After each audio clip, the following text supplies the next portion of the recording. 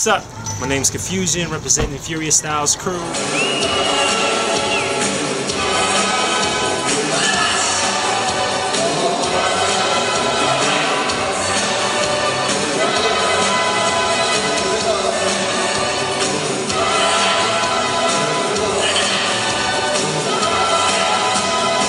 Popper, B-boy, open styles, all styles, lock-in, you know what I'm saying?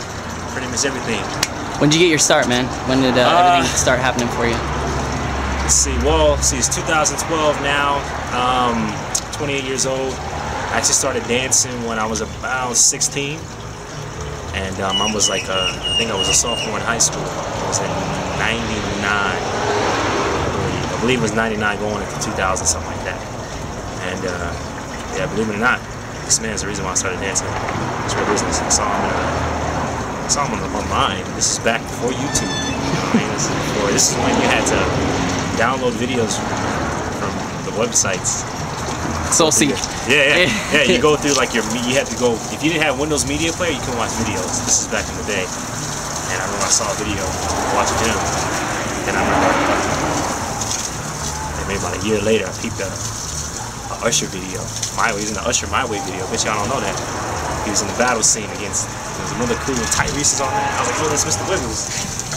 And then a little shortly after peeped a Limp Bizkit video. He was in Limp Bizkit. Rolling. So if you look up that video, these are old videos, and this is when I started really going on, and it just took off. So you said Mr. Wiggles was a lot of your inspiration. Where did you practice at? Are you from here in Phoenix? Or I'm actually originally from Detroit, Michigan. Okay. Born and raised. Moved out to Arizona back in 2006 for employment reasons. But honestly, man, like, I'm glad now there is a scene that allows for young people to come and learn, original hip hop, original dance style, whatever, choreography, different types of style of dance, whatever you like. I think that's really important, because where I'm from, there's no such thing. There is now, but back when I was 15, 16 years old, you wanted to learn, you would have to go to a party, you know what I mean, and watch somebody. Oh, I'm watching. I hate to say it, but you bite, you know what I mean, because that's all you knew. You're like, okay, I like that. I'm gonna go home and practice it. And you be in your basement, whatever, wherever I can dance, man. I used to session in the kitchen, in my mother's kitchen, right by the stove and the refrigerator, because that was an open space and it was hard floor, tile floor. Just practice in the kitchen, in the basement, outside, in the street, anywhere I could dance. I used to practice in a place like this. Get kicked out in front of stores because you'd be having your door open with the music blasting, and practicing just because you wanted to dance and stuff. So yeah, that's pretty much how I used to practice.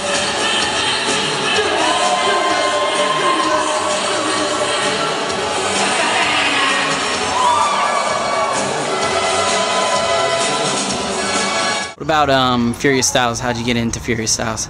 I've been down with, I should say this. I've been really good friends with Furious Styles crew, a lot of members of Furious Styles crew, for probably since about 05. I met House, and a former member, this cat Sweet Feet, he's actually in Soul Bodies crew. Shout out to him. But he's a popper, and obviously House is so I met them at City vs. City 3, or no, City vs. City 5, I'm sorry. New Mexico? No, Chicago. Oh, this Chicago. Is before Check It. This is before Check It was married. He used to live in Chicago, and him, and this is Coney Rock used to do the promotions and all that good stuff. But pretty much, I met him in City vs. City, met House, met Sweet Feet, got down to Cypher with him, and I didn't even know. This is before I even knew I was going to move to Arizona. So, once I found out I was moving to Arizona, I knew that I knew them, but I didn't know how to contact them. This is before MySpace, before Facebook. So, I didn't really know how to contact them. So, when I moved here, I did whatever I had to do to seek out the scene. No matter where I go, just to let you know, no matter where I go, if I go to a city, and if it's longer than a few weeks, if I'm visiting or working, whatever, I would immediately seek out the scene, because we all know the scene is underground. It's not on television that much, it's not on the radio, it's not really out, it's underground, you know what I mean? So you really gotta find out. Once you meet one person and knows everybody, it's game plan and game time. You good to go. So pretty much that's what I did when I came down here. I just asked around. I'm gonna go out to clubs, didn't know nobody, by myself. Yo, man, when your dancers get down, and people like, no.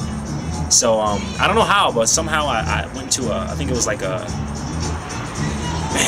I want to say it was like a PETA jungle, and there was a flyer for battle, and this actually closed down now, but it was at the Phoenix Dance Academy downtown.